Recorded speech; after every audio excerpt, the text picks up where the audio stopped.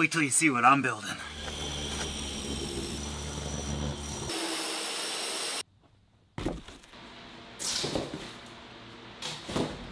Okay, so what am I actually doing? Remember when I built the 2,000 gallon aquarium? There you go. Don't mind my mess. I'm working. You'll remember that we ended up painting the outside concrete black. Now I mentioned that this was only supposed to be temporary and eventually I'd like to cover it in some way. Remember when I used to build 3D backgrounds, or when I showed you how to build 3D backgrounds? I've shown you a multitude of different ways, from building out of styrofoam and fiberglass, just for example. I thought, why can't we do that for the outside of an aquarium? Maybe frame one, maybe cover a stand in it, just give it something more unique. Then I thought, why don't we do it for the 2000? So, that's exactly what we're gonna do. So I started out by running out and grabbing a few sheets of this 1.5 inch thick styrofoam. Now, this isn't usually the type I would use. This actually has a, almost like a foil back cover, as you can see here. This is just for insulative purposes, but it's the thickest I could have that I could find that was in stock in my little town. I'm also just going to silicone this directly to the cement, which means if we ever change our mind down the future, we can easily remove it. And using this tape on the back here is actually going to prove to be a pretty useful tool when siliconing. Silicone's gonna stick to this easier than it's gonna stick to styrofoam, believe it or not. The problem with this is that it's gonna take a while. So here's how this is going to work. I'm gonna take a construction adhesive. I'm going to silicone, essentially pretty much what this is, silicone the styrofoam sheets that I've already cut out to the dimensions of the tank, which basically I'm just covering the major areas for now, which, believe it or not, is not a lot. In fact, once the tank is covered, I still have a ton of scrap left over. Plans for this as well. Once the main pieces are in place, I'm gonna take some scrap and build up in some locations, mostly around the base of the aquarium, because I'm gonna carve this into a rock type look, I think. And the rocks in the bottom will almost look like they're piled up there. I don't know, we'll see what happens. Oh, and to fill up any cracks and to make it more uniform, we'll spray in all of that with some expanding spray foam, which we can paint and carve later as well. Once we get all of that on, I've got to wait like 24 hours to 48 hours. We're going to be using a lot of silicone, and I want to make sure that everything is cured before we start carving it. Now, I could carve it in advance, but I want to get it all in place and get an overall look and feel. I don't know if I want to do some bigger rocks or smaller rocks or what I'll end up doing, but once I do get it carved out and most of that tape removed, I'll be removing that as I carve it type of deal, because it's actually pretty annoying. We move on to paint. I'm going to be using Plasti Dip to paint it. This is important to use on this styrofoam simply because of a number of reasons. One, it's okay to get it wet, so if any water ever gets out and gets it wet, don't worry about it. Two, it's not going to eat away at the styrofoam. Finally, three, it'll stick to anything. We're going to be using three main colors: black, gray, and a bit of beige. The most common colors of rocks, and we'll blend it in. Most likely doing a base coat in black and all the crevices in black. Then we'll follow it up with a coat of gray, more sparingly, and then finally we'll do like little touch work with the beige or something along those lines. But that is the game plan. But let's get started. I've really got to get moving. Now I'm using a Gorilla adhesive because it's supposed to be pretty strong, plus it sets in about 30 minutes. I'll be relatively generous with this, but I don't have to go nuts with it. This is, believe it or not, going to be more than enough. It's styrofoam. It's not heavy. And since it's on the outside of the aquarium, I don't really worry about it too much. Good thing about this is the tank is 4 feet tall and the sheets are 8 by 4, so there was next to no cutting needed. But I did use my table saw just because it was going to be really quick and I could just zip right through them. I'm pretty excited. This is going to be super simple. I just want to make sure it's pushed in there. I'm not worried about it lining up perfectly. I can fill in gaps later, I can trim it down a little bit, etc. No problem. I do want them to overlap though, because if I just met corner to corner, I'd have this big gap in the center. I want it to overlap, so the side. Now again, I'm not looking for full coverage, only looking to get the main sections done. I'm also only doing visible areas, Nobody looks behind the tank. I'm not bothering with it. There's no point. You know what? I bet you I could just add a dab of this silicone, and that would be more than enough. Obviously, this side's a little too long. I'll go ahead and cut that off here in a second. Really, you just need to score it. Put some pressure on the other side. Oh, I should also mention, before we add the paint and after it's all carved, I'm going to take my heat gun over it all just to smooth it out. The heat gun will slowly start to melt it, but it also hardens the surface, making it even more resistant. Now, ideally, I should probably use some clamps to hold this all together, just until it cures. But again, this is a fast curing adhesive, says that it holds within 30 minutes. Well, I'm going to take it at face value and hope that it does. However, being so light and using a generous amount, I'm guessing I'm not going to have any problems. Worst case scenario, we don't like how this turns out. I rip it off, give it another coat of black paint. I'm not worried about this at all. If I don't like it, I don't like it. It's going to be that simple. This is going to look amazing. I can't believe how fast this is, too. Run out of silicone right at the very lip here.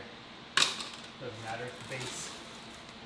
I think I'm going to be overlapping all of this anyways, with some pieces that kind of crop out a little bit. Heck, this is 1.5 inch. We might come out 5-6 inches with some rocks that are kind of falling down, depends on how much we have left. And if we really like it, guess what's going to get done next? The pond. Anybody that's ever worked with silicone before, what I was worried about is I'm going to start adding these on, they're going to start sliding around, and I have to go get my clamps. This is easier than I thought it was going to be. Are you even recording? Holy shit. I thought I didn't even record a single thing. So we are about 1 tube of silicone in. I've got 4 tubes, so more than enough silicone. I always keep my receipts, by the way. A lot of the times I always buy more than I'm actually going to require, but to be honest with you, I'd rather have too much than not enough. And like I said, I keep my receipts, so the rest goes back. This is coming out pretty good. I like it. I will have to fill in some gaps and whatnot. But man, this is pretty good. I really like it. I know how horrible and weird this looks. Because it does. Oh, I'm turning my aquarium into a spaceship. Look at it. It looks like a spaceship now. I still love it. And it's going to look amazing when I'm done. I don't think I cut enough pieces up, but we're pretty darn close, so not too worried about it. We'll use some spray foam in this area here, but that's exactly what I got it for, to fill in the voids, make it look a little better. Just want to make sure it's all in there. I see that I've cut this too short. Bit of a miscut.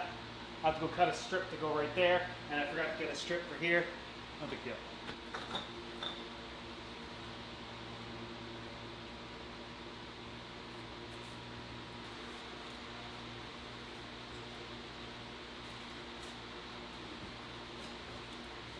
Alright, so there are the main sections of the aquarium kind of covered. I know it's not perfect.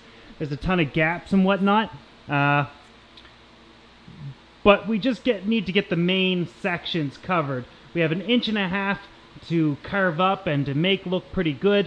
Of course, this stuff comes off pretty easy, but likes to come off in strips and sort of like that. So I figured, you know what, I'm just going to take it off as I carve it, and it holds paint as well, so no problems there. Next thing I kind of want to do, I think, is I'm just going to go around and fill up a few of these little gaps with that spray foam. Now it is expanding, so I don't want it to put too much. It's okay to put too much because we can come back and shave it down later. No big deal. Do not get this on your hands. I've got it on my hands. You should probably be wearing gloves when you do this. Otherwise, you are in for a nasty surprise. It doesn't like to come off. This is an expanding type as well, so I don't want to be too generous with it. And when applying it, you definitely want to overfill it to an extent.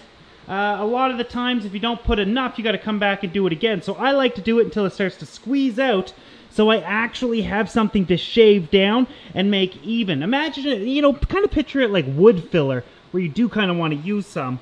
I also went around along the whole thing here, which we'll kind of carve around, and I don't want it to look too uniform is all. Now, the next thing, obviously, I mentioned I wanted to take a few more of these spare blocks and pieces and kind of build up the edges and whatnot. But I think what I'm first going to do instead is... Ooh, there's another little crack here. Let's fill that crack up. Just a little baby one.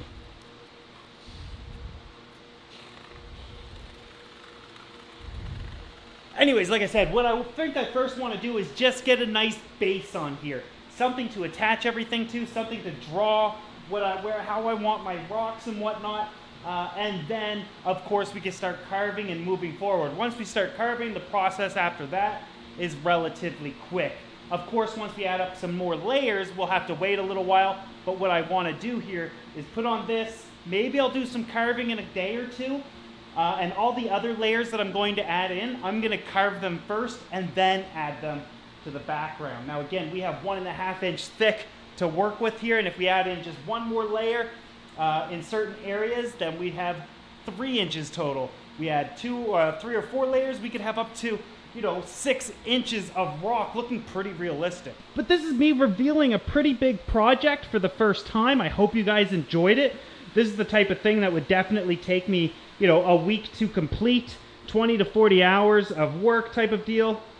But I think you guys, bringing you along for the entire process does 2 things. One, of course, I don't need to worry about editing one giant video into a 5 or 10 minute video that you guys will enjoy. I can bring you along for every step. But with that comes the fact that none of these projects are beginning till end perfectly perfect. I might have got the wrong color, or maybe it doesn't look good, or maybe I got to make some big alterations and changes. But this is the things that I want to show you, is the real deal of what actually goes on in the hobby, and it's not picture perfect every time. Secondly, of course, my selfishness. I want your feedback. What do you guys think so far? What would you have done? And are you surprised, inspired, or are you looking at your aquariums now, or looking at your stands now thinking maybe I should wrap it too? Let me know in the comment section below what your thoughts are. I know that it's been about 1.5 years or a year since I said I wanted to do something like this. And of course, just a few weeks ago, I had mentioned that something different or big is coming. I don't remember what I said, but it was a few weeks ago about the 2,000-gallon aquarium. I hope the wait is going to be worth it. So much pressure on me. So if you're excited about this project and you want to see more, make sure that you're subscribed if you're not already. Make sure the notification bell is turned on so you're actually getting notified about my videos. One of the most popular comments in the comment section is, I didn't get a notification. I don't know what's going on with YouTube, but make sure that you are set up to be notified. Check back every day so you don't miss the end result. Or if you're like me and you can't, and it's too much pressure, too much anticipation, come back in a week or two and it'll be done.